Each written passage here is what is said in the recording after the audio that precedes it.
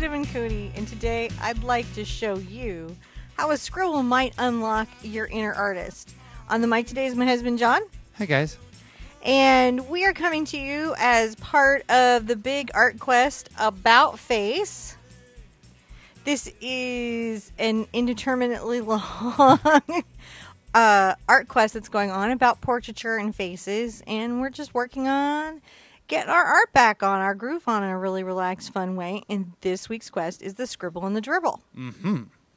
So first we're going to start with the Scribble before we get into the Dribble. If you are in the Big Art Quest group or on our website, TheArtSherpa.com, you will notice that there's reference photos, there's pictures, there's mini quests. Those are little adventures you can do on your own to just sort of help you along your art journey so you can have more fun with this. I specifically created this because we've been doing some very complicated faces.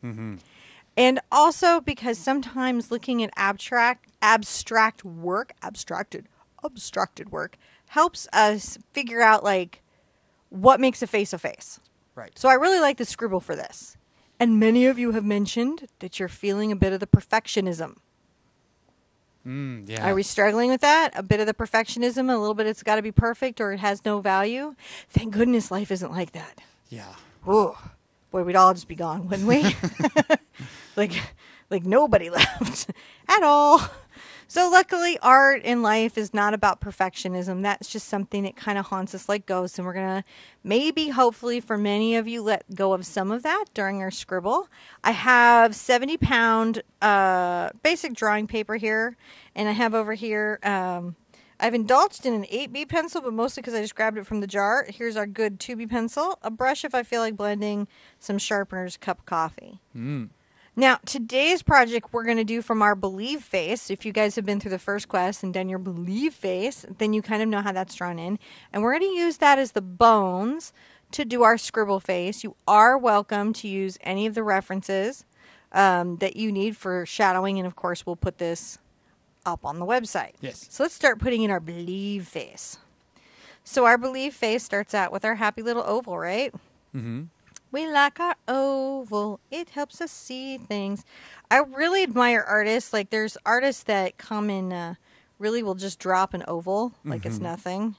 That is not my experience. I think we're going to be looking at a bunch of abstracted stuff. So many styles of abstraction, not just this one. So if we haven't covered your favorite style of abstraction, don't worry. I'm going to bisect the face in half. All of my lines are going to be fairly light, even though I'm going to be scribbling over it. I'm going to come down just a little bit below halfway and put my little eye line in, like you do. Then divide this in half again and put my nose line in, like you do. And a half again, somewhere in here. I'm going to do some lips. Now these are all very adjustable things. I'm going to not do our whole nose project. I'm going to just kind of sketch in our circle and maybe our two side circles, right? Then I'm going to sketch in maybe my little ball, right, that I like to do on my lip. And I'll bring my little lip out that far at least. There's a lot of ways to do it. Some people like to do the two balls. I think that's okay too. I got asked that. Was that okay? Of course that's okay. Artists don't solve problems one way. And so if you work with a lot of different art teachers, you'll get a lot of really cool different solutions. Be good with it. Be like, I have so many art tools, I can do anything. You know? So I'm just rounding out the little lower lip here. And once I know where that is, I know I'm going to have at least an eye's width apart here. I'm not going to draw in the whole eye. I'm just going to draw in my almond shape that is the eye because I'm scribbling. I don't need to be very particular here. You don't need all of the detail. I just need to know generally where things are, right? And then I can line up, right? Like if my nostrils were to line up here. Or inner eye. Either one is fine. You can even do corner of the mouth. You just want your eyebrows to not be too close together. Pluck them. Just a little bit of a line. And again, if you've been really struggling with eyebrows, don't worry about it. This is just to give you some spatial zones. Now, I do think it's nice to maybe imply some hair. And what I'm going to suggest is, you know, have some fun with this, right? Whatever you're going to be doing with hair, try to have some fun with it. So I'm going to make some crazy sort of lines that I will be sketching. And I might possibly pull a neck down here. Who knows how much I'm going to be getting into it. Not that much. This is going to help prep us for what we're going to be doing tomorrow with our string gel. I need a sip of coffee. How you guys doing? Oh my gosh, we have such a wonderful crowd of people out here today. I can't believe we have a stream. Oh my God. We've been looking everywhere for a stream. Somewhere, a live stream to connect our art, to go out into the world and share creativity. It's pretty wonderful. I mean, from Brisbane to Greece to Oregon, all over. It's like we have the crew here today. And they're ready. They're believing in the face. So and we're not going to be stressed, right? Like our number one rule for this all the new live casts is don't panic. Mm-hmm. We re-upload things, and all you have to do is find the Big Art Quest page for it, and whatever good link there is, it will be there. So you'll never be shut out. You don't got to be like, where is it? Where is it? Where is it? You just got to go to the Big Art Quest. Do we have that on our banner? Oh yeah, we do. We have it right here. And I have to say that today, I love seeing all the folks from all over the world in here, because we have such beautiful names that come in from just everywhere. I mean, and it's wonderful. So thank you guys for joining us here. We really appreciate it. That's actually really cool. I get to come back. So on YouTube, I can't read the comments. Yeah. But true. On Facebook, I get to come back and see what people said, which and is all the really hearts. fun. Yeah, one of the great things about Facebook for me is I get to see all the hearts, so that, like, you know, I saw Summer was pouring in lots of love earlier. Oh, Summer, thank you so much. So and Jessica right now is pouring a bunch in. So it's wonderful. I get to see all of them. I get to see your little faces pop up. That's the good feature that they snarf from Periscope. Yeah, so, they full on snarfed it, but I say yay! and so I get to see the faces of my friends, because I can't necessarily keep up with the chat as much, but I can definitely see all the faces pop up. So it's nice when I see, you know, everybody I know in there. So thank you guys. It's lovely to have you with us. I like that. I'm glad that you guys are here. It really actually always just brings a lot of joy to me. Yeah. So I'm going to just sit there. I'm like, all right, I've got my face. You guys saw the examples of the faces that I did from different photographs, and I made sure that you guys had the reference photos. Got so much work always going on in the sketchbook. So, like, I was just being goofy, right, when scribbling.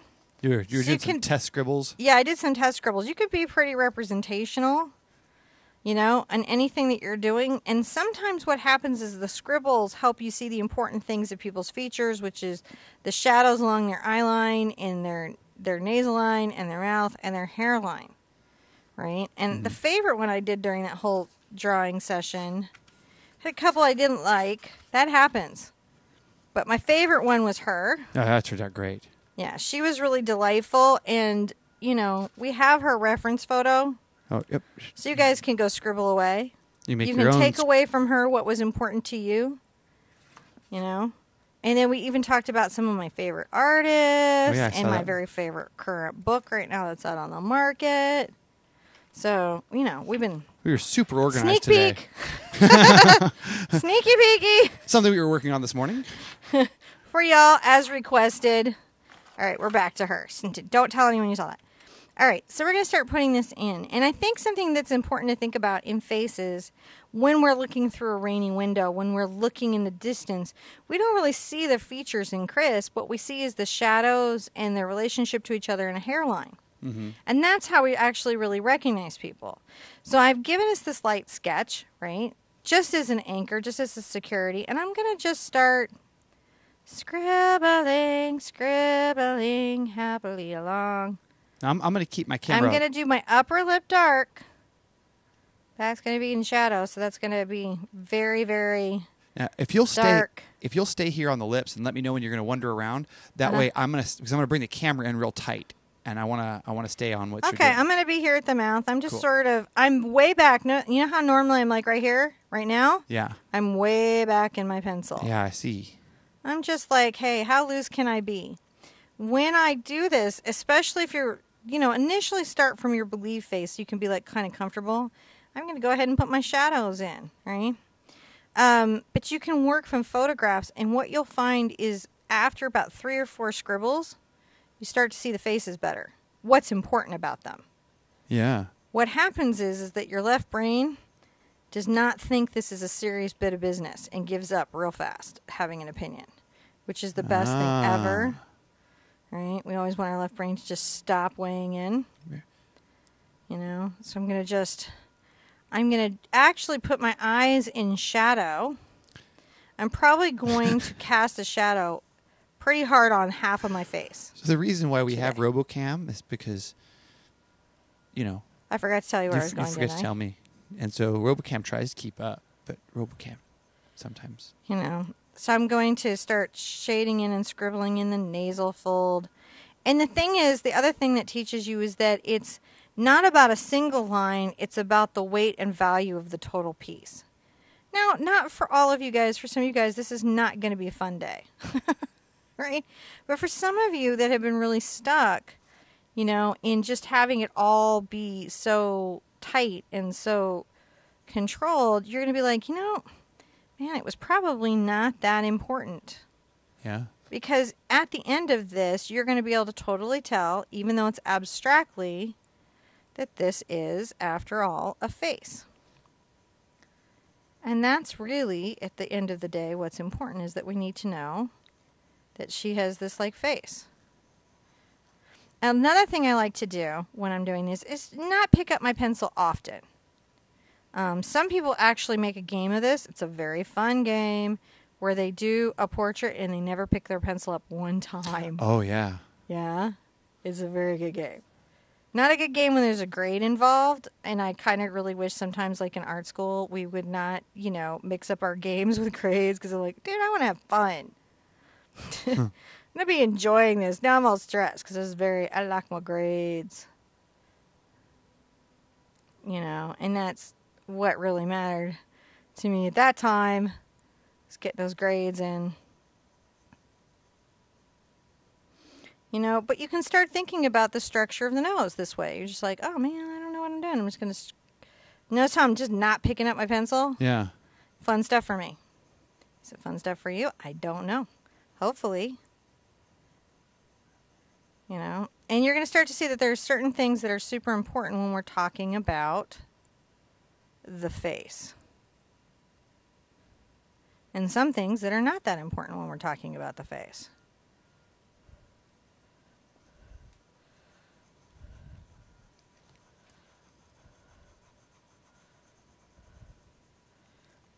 This is really, really interesting how it sort of develops as you just sort of draw on it. Yeah. It just is going to happen no matter what I do. Some of you guys got really excited and were like, I'm gonna scribble already. There's a lot of people who are ready to scribble with us. They're like, oh, I like this. How many people were told? I was talking to our community manager, and she had been told at one point that scribbling wasn't really arting. That's sort of funny, isn't it? Considering there's some artists whose entire fine art careers are based on the scribble. Gigantic scribbles. This also breaks you of the persistent need to erase. Mm-hmm. Right? Erasing is not good for your art. To do a little bit of it is okay, but you can become really dependent on the eraser. And starting to move away from that experience can really help you. Just not even that worried. Because she's going to get there. I'm gonna get to know her as I go. She'll happen. She'll find herself. I don't know who she'll be or why she'll be, but she'll find herself and she will be. Interesting thing you might not know is the nasal folds generally start up there at the corner of the top of the nostril. So if you're going to talk about that, that's where you discuss it a little bit. And the depth of that determines the age of the subject. Wow, that's really interesting.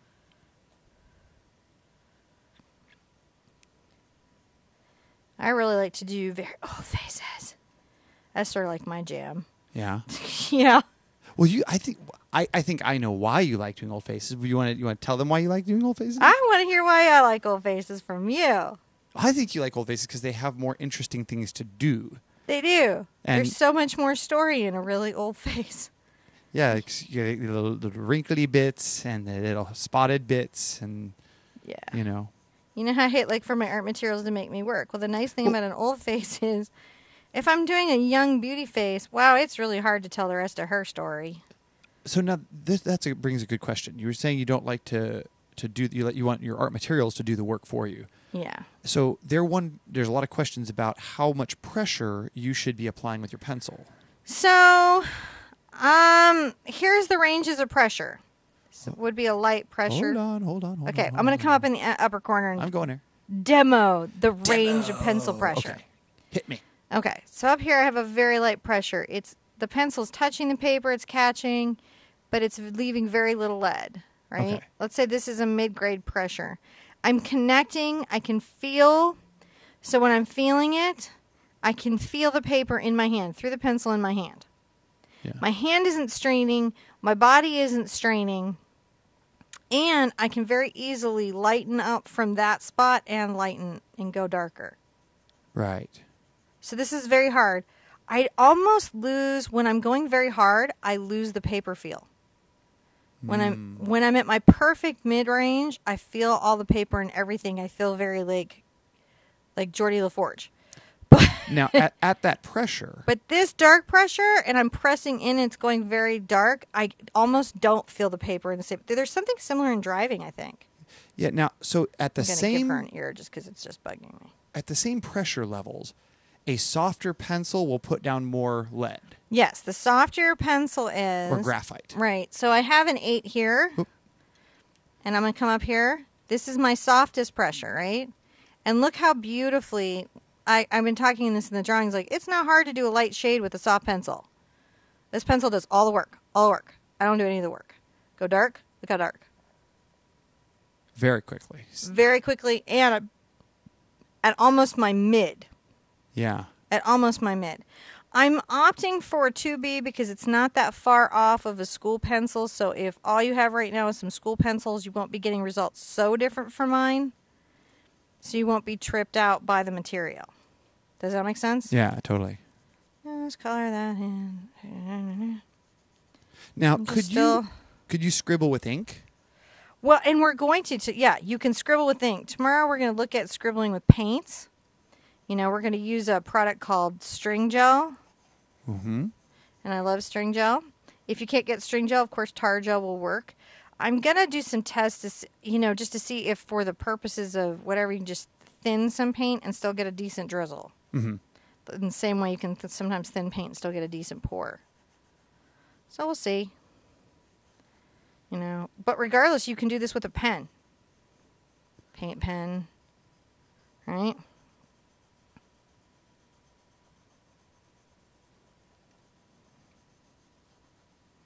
She's coming in, isn't she? Oh, yeah. So what are you thinking about there? Just putting in maybe a more focused eye. Just pressing in more, scribbling more. All right, because it's just really, this is about her eye, right? Just thinking about eyes more. That's so clear. So what I'm doing is I'm defining in dark pencil, maybe some, the shape of her eye. Wow. Now is this a charcoal pencil? Is this a graphite This is just a graphite pencil. This is a Faber-Castell. This is their jumbo of the 9000 series. It's a 2B. I generally, when I'm arting, go with at least this level of pencil because the leads don't break as much. Right. And I really hate it when my leads break. And we keep calling them leads, but I think it's a graphite. It's graphite, yeah. I think that's just a habit of grade school phenomenon. Yeah. You can just see as I'm going. Yeah. Now, I have seen people, and Wallace was just commenting on this.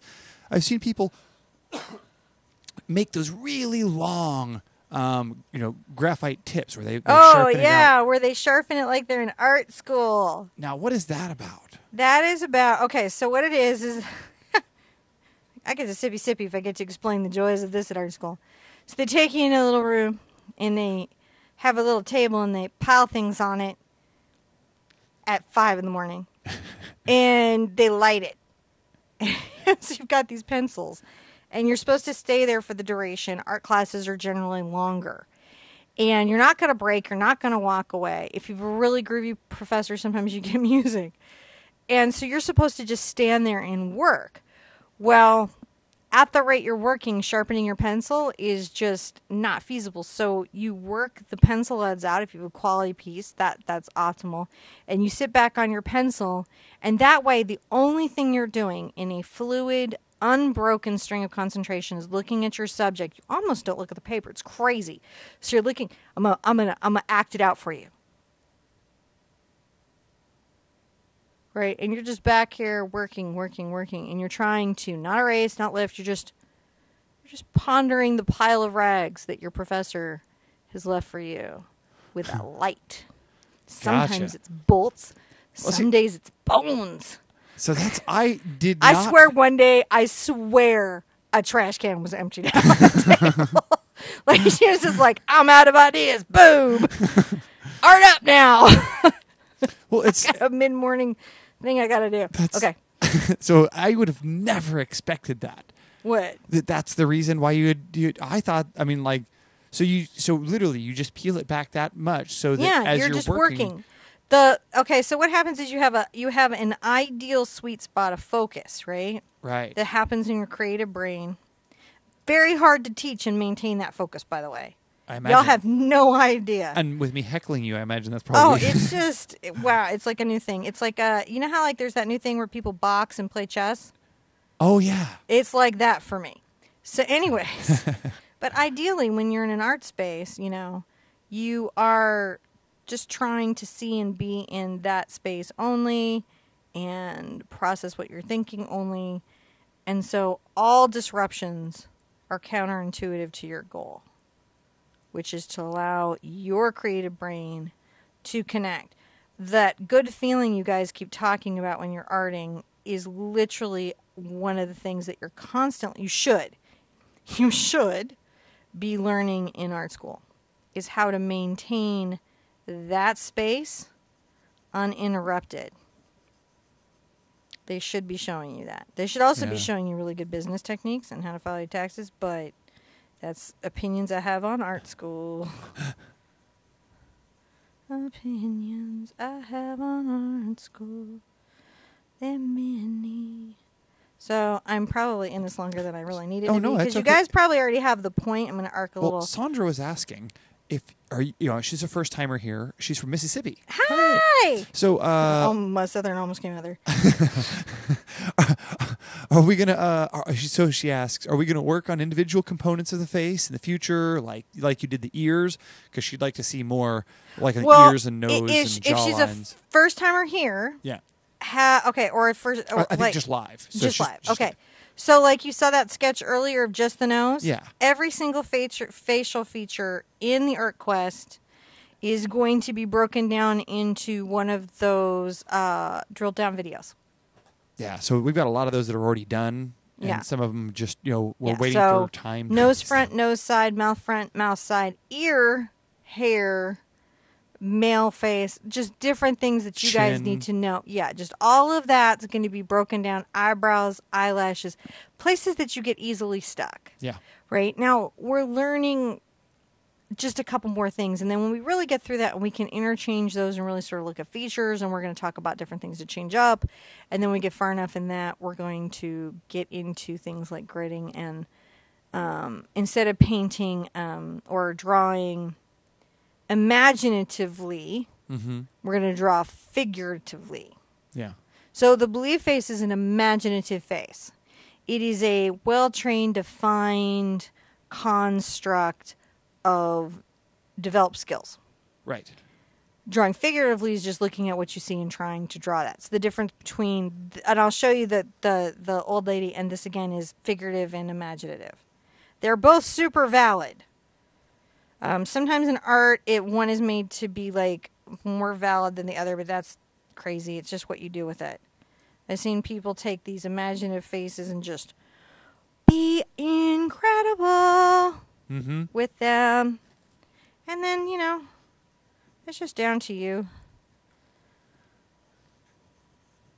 I still think that's neat. Yeah, Sharpening the pencils. I like this because this, if you do like 10 of these, boy, you are going to let go of some stuff. Yeah. I like that scribbly scribbly. It looks like a fun way of, like, you know, because you're scribbling, you can't do it wrong. Because you do get a little bit out of your own way. What are you going to do? Judge this line? Right. You have to take the piece in as a whole. Yeah. You can't subjectively drill down on some small bit. You have to look at it as a whole and say, how am I doing as a whole? That doesn't mean you're going to look at this and go, I love it. I love my art. I accept myself. That's still a long journey. Right. But it can help you on that road, right? And then you're going to be like, maybe like, oh, I'm starting to see how what's important in a face when we're talking about, you know, this type of work is the shadow. Where those dark values are, all the values that you have to kind of think about. Betty asks, John, do you paint and draw with cinnamon? You know, I feel like I do because I'm here every day with you guys. I just sort of expect him to pick up a pencil one day and just be like, I am now awesome. Like, you don't understand, guys. I draw stick figures. I don't paint really. I paint cars and vehicles and objects. He took a lot of art class with me in college when we were dating. Sculpt. I like sculpting. I'm working with metal. But that's about it. Metal is really fun. It is fun to pour metal, man. Yeah, there's nothing wrong with that. Molten hot metal. That is the most unnerving. Casting bronze is super unnerving. That's my favorite. I love casting bronze. It's so I feel alive. It's very primal in the creation. So I'm just swooping up her hair. Right? I'm swooping up her hair. I'm finding everything. This is really just an extension of the belief face and how I find her values. Right? I'm looking to darken the value here and continue to build this value here. I have a lightness over the bridge of nose. Right? I have a shadow value here at the neck, which gives it shape. You can kind of see the eyes, this part of the eye being more in shadow. You know, I'm just creating a light source, which I'm saying is here, and shading the ball, which is her face. I'm not even that worried about it. You know? Just trying to capture. And honestly, she takes on an energy at some point. She really does. Just a spirit of her own is captured inside there. It is. And so there's just a lot that you could say about her if you felt like you needed to. I'm going to come down and say that there's more happening here, but with very loose and open scribbles. I'm opening the scribbles up because it implies a story beyond the page. Well, it's so cool. So what I was doing there, see these ears? Yeah. I was finding my ear. Just making sure my ears were lined up. Gotcha. Little trick. Travel across, find my other ear. They could be a little higher. They're a little low, but they would still hold glasses, and that's really what you're trying to achieve.